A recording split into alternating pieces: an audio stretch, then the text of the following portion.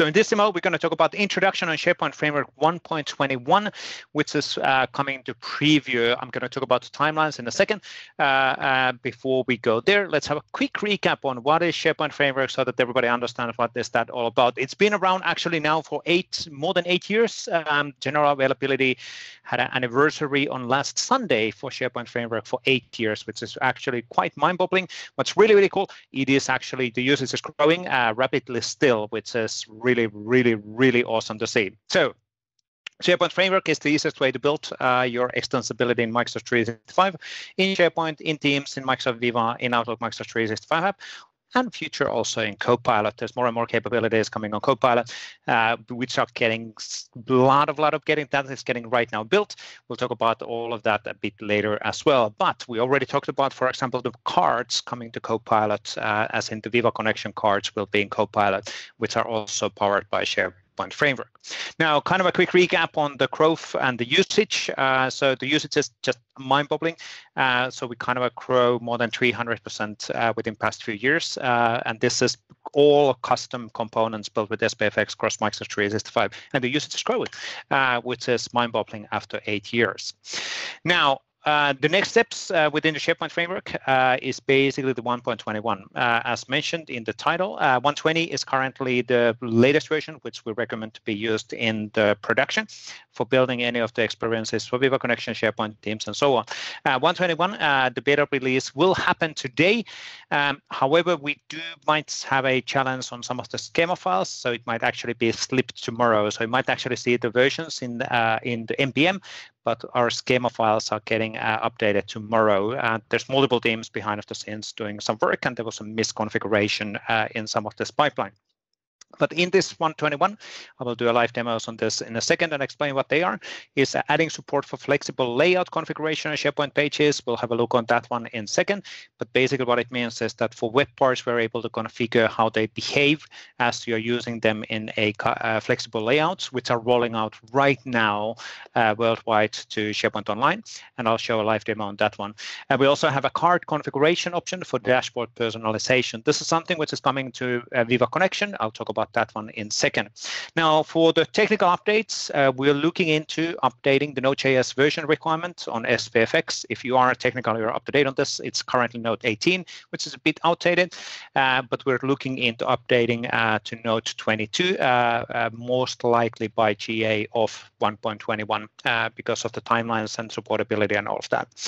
Now, outside of SPFx, there's a lot of stuff actually happening related on that one. So card web part is coming to SharePoint. That should be coming pretty soon to preview within March timeframe. And also we have the SPFx and Copilot integration scenarios coming really soon as well in March timeframe. And then the larger functionality which is getting built by engineers right now is SharePoint sites as apps and agents. This is something which we have 99% of our resources currently locked into, which is why the 1.21 might seem like hey, there isn't that much in here. There are small fixes, few features, but the reason for that one is that most of our resources are focusing on the future and the next of all of this stuff. You will hear more about that one definitely as the time is right. Now, quick recap on the flexible layout things. I'll show this one in practice like mentioned, but basically starting from 1.21, developers can define the default settings for flexible layout behavior. For example, also blocking the web part not to be suitable to be used in a flexible layout. We'll have a look on that one in a second, but there's additional metadata settings in the metadata of the web parts, so you're able to define those over there. And the second big thing is something which we actually haven't yet talked about before this slide, is in the Viva Connection, we are currently rolling out or planning to start rolling out a new functionality where the users can actually start adding their custom cards directly to the dashboard. So rather than only supporting company and defining what are the cards which are available in a dashboard in mobile, tablet, and desktop, also, users can actually select to add additional cards within the dashboard, so that they can actually start having this personalization within the dashboard. Admins can lock down few cards, and then the users can select which are the additional cards which are relevant for them, for example, for mobile use. And this capability is coming soon. And configuration options on this one is soon to be available, or they are available in 1.21. Now let's have a look on this in practice. And word of a warning, we might go a few minutes long today, but if you need to drop, you can see the recording from the YouTube later on. So first of all, this is a SharePoint site which is using flexible layouts. So this is a relatively complex looking SharePoint site which doesn't necessarily look like a SharePoint site anymore, because we can do actually much more beautiful stuff nowadays than previously we were able to do. Now, and portals is still, I think, communication is a big thing, obviously, in companies. I will change the page in edit mode, and we can actually do a quick modification and analyze what these are. So this is a hero web part, for example.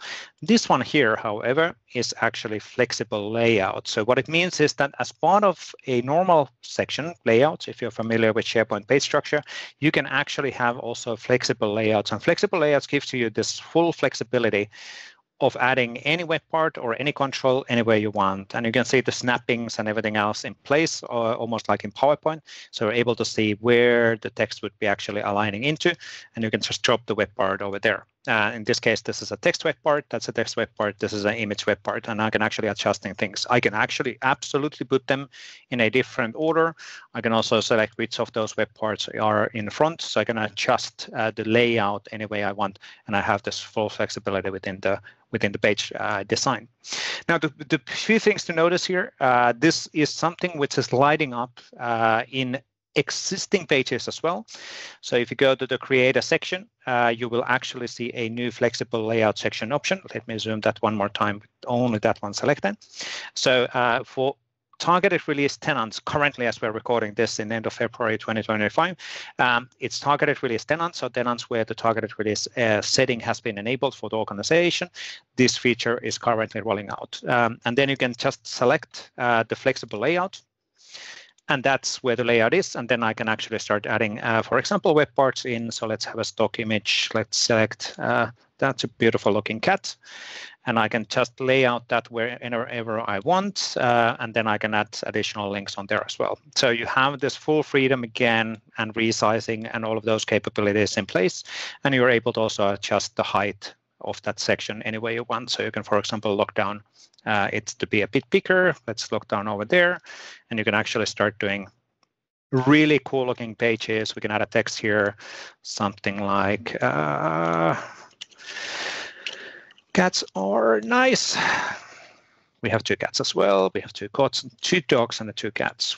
It's full zoo in the worst case scenario, but that's enough for what's happening in my home. So now we can actually start overlapping these things. We can adjust things and all of that stuff as well. So it's basically have this full flexibility on doing things with the layouts, which is really, really cool.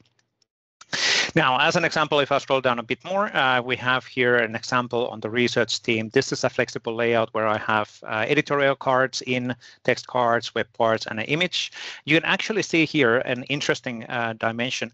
That section alignment doesn't look now good because of the size and shape of these images. And what I mean with that one is that you can see that these images are now aligned right next to each other.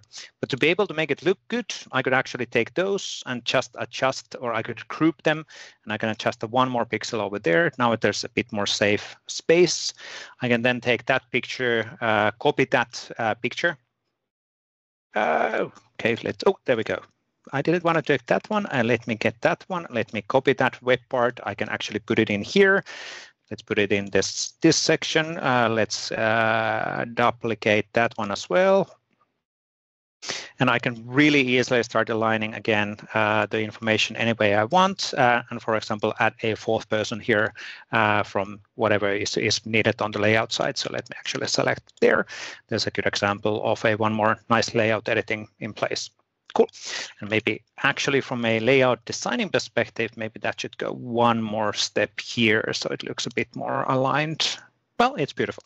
Anyway, so now what we then have within the SPFx 1.21, the key difference is that we have this flexible layout sizing option settings, not a massive amount of settings, but it's more aligned on the default row height and width when you're drag and dropping the web part in place. And also, is that web part supported for dynamic resizing?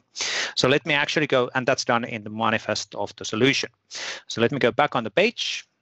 Let me go where the cats are nice, and I do have a really simple web part here showing you how this actually works. So I have a custom layout web part, which I actually created this morning, which actually also has the white information inside of it. So you can actually see how this actually behaves. And the key point here to notice, the white is dependent on the size of the layout within the flexible layout. So all of the existing white method, white for solving the how wide it is and how it should be actually rendering based on the responsive design rules is available. So you can see the web part wife getting adjusted as well dynamically based on the page. So you can actually start taking that into account within your implementation as well. But all of that is available now in 1.21. Flexible layouts option, all of this flexibility and this layout are rolling out to targeted release tenants in this week, and they should be available 100% in targeted release tenants by next week when our hackathon is actually starting. So you can actually start creating beautiful looking portals also using the flexible layout option. And key point here to notice again, it's a combination of existing layout options and flexible layout options. So you don't have to recreate any pages and content. You can start taking the flexible layout into use in existing pages just by adding them in and then redesigning the pages as they are, which is really, really cool. Now, let me go back on slides. Few kind of an updates on 1.21 SPFx. So Node.js upgrade, again, we're looking into jumping directly to version 22 by April, which is the supportability things for Node.js with the versions, and we're looking into addressing that. Most likely, we will do this by GA version of 1.21, so we'll do the jump as part of that. There is unfortunately currently no ETA for React 19 support. This is something what technical people have been asking for us. We are still waiting for out-of-the-box SharePoint Online features to get updated on React 19 version. And before that is getting done, we cannot provide React 19 version, unfortunately, for our developers, which is really frustrating, but we need to wait for out-of-the-box to update first. And there's an additional set of news coming, obviously, in the Microsoft 365 Community Conference later this spring. But that's a quick update on 1.21 as a teaser. We'll provide more updates on that one as we get closer to the GA version, and there will be demos and all of that stuff available for you to take advantage as well.